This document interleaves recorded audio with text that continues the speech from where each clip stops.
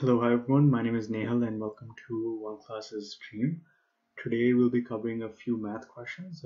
These questions have been popularly asked on our website and mostly range from the high school to university, college level questions. Just a little bit about myself. So I'm a University of Waterloo graduate. I went there to study mechanical engineering.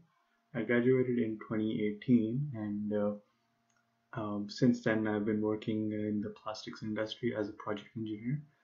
I recently decided that I would want to do a master's degree, so I'm starting my master's in mechanical engineering as well from the University of Toronto in January. So really looking forward to that. All right, without further ado, let's get into some math questions. Let's do it.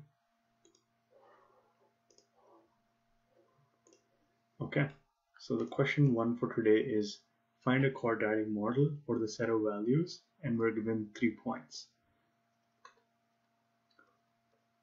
So let's just call them point A, which is -2, 20, B, which is 0, -4, and C, which is 4, -20.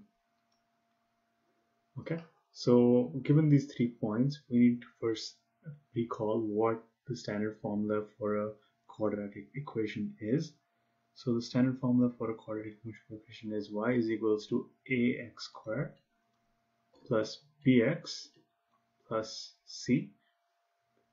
So we need to be able to write these points in standard quadratic equation, which we have written down here. We would need to find the values of a, b, and c, which are constants.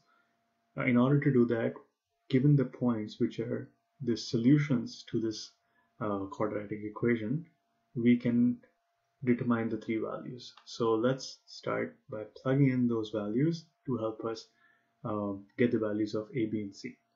So we will start by point B, by plugging in point B. The main reason for that is since x is equal to 0, that would help us right at the back get the value of the constant c, because when we plug in x equal to 0, these two terms would become 0 and we would get the value of c right away.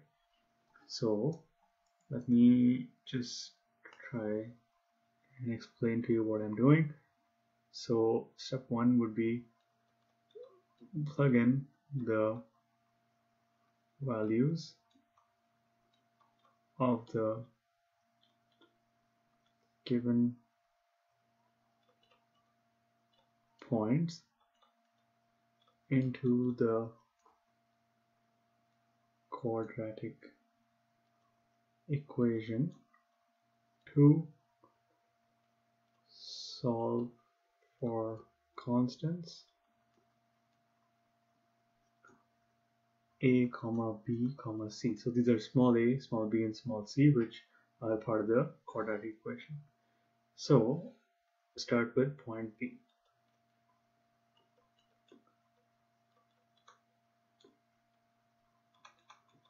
Point B, which is 0, -4. So what this means is for B, x equals to 0 and y is equals to -4. Okay, so if I plug it in, we would get -4 is equals to a times 0 squared plus b times 0 plus c. So I've plugged in those values in the quadratic equation. This obviously becomes 0. This is also 0. We are left with c. So therefore we get right at the back c equal to -4. Now that we've solved for one value, we can plug in the other two and get two equations to solve for a and b. So now we will plug in a, which is -2, -20, which means the x value for this is -2, y value for this is -20. So when I plug it in here, I would get -20 is equals to a times -2 squared plus b times -2 plus c. C is equal to -4, so that's -4. Taking the -4 to the other side, it becomes +4, and we get -16 is equals to 4a minus 2b. So that's our first equation which we got in terms of a and b. When we plug in the value of b, which is point c, we've already used point b. So when we plug in the value of point c, which is it's positive 4 comma negative 20, which means x is equals to 4 and y is equals to negative 20, we get y becomes negative 20, which is on the left hand side, is equals to a 4 squared plus b times 4 minus c, which is 4, negative 4. The negative 4 again goes on the other side and we get negative 16 is equals to 16a plus 4b. So this becomes our second equation. And so now to be able to solve for a and b, we should recall that if we're given two equations which are in two terms, I need to eliminate one of the variables in order to be able to solve for the other variable. So the way I would do that is I see right at the back that in this equation I have negative 2b and in the other one I have positive 4b. So if I multiply equation 1 by 2 on the left hand side and right hand side, what do I get? So 2 multiplied by, this is not equation 2, this is the number 2 multiplied by the equation 1, we get negative 32 is equals to 8a minus 4b. Now if I add equation 2 to this, what would I get? Plus equation, I'm adding equation 2. So the way you add an equation to another equation is the left hand side gets added to the left hand side and the right hand side gets added to the right hand side. Therefore, this becomes negative 32 minus 16 is equals to 16a plus 8a. Write the 8 better.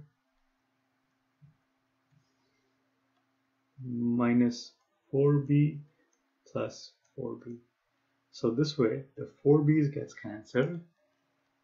On the left hand side we get negative 32 minus negative 16, which is negative 48, and then on the right hand side we're left with 24a.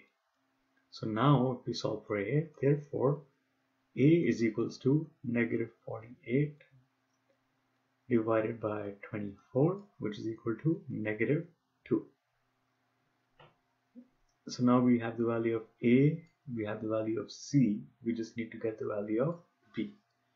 So the way we get the value of b is we can plug the value of a into any of the two equations, 1 or 2, and we will be able to get it. So let's plug it into 1. So equation 1 was negative 16 is equals to 4 times a minus 2 times b. Let me just make sure. 4 times a minus 2 times b. So we know our a is equal to minus 2. So therefore it becomes negative 16 is equals to 4 times minus 2 is minus 8 minus 2b. We take the 8 to the other side, the negative 8, it becomes positive 8, and we get negative 8 is equals to negative 2b. Therefore, b is equals to 4. So we get the value of b as well. Okay, so now since we have the value of a, b, and c, we can round up the question. C is negative 4, b is positive 4, and a is negative 2. Therefore,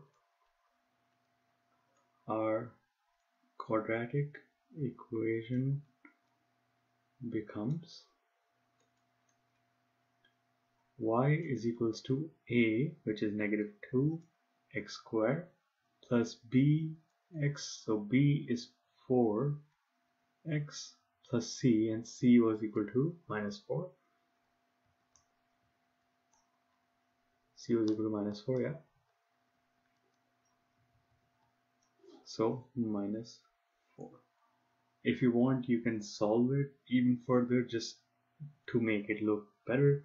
If you take 2 common, you would get minus x squared plus 2x minus 2. But again, up till here is also a correct solution.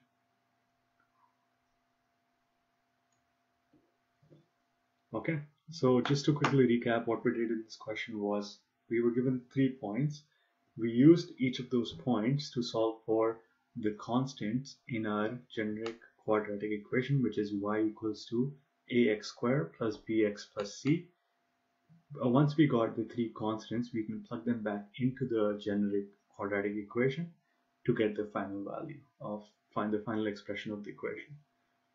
Okay, so let's verify if that's what they have gotten as well. C is equal to -4.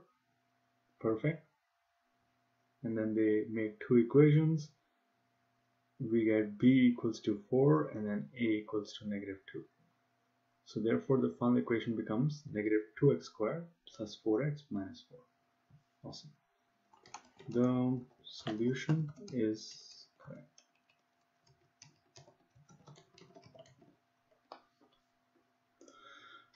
Alright, let's get into the next question.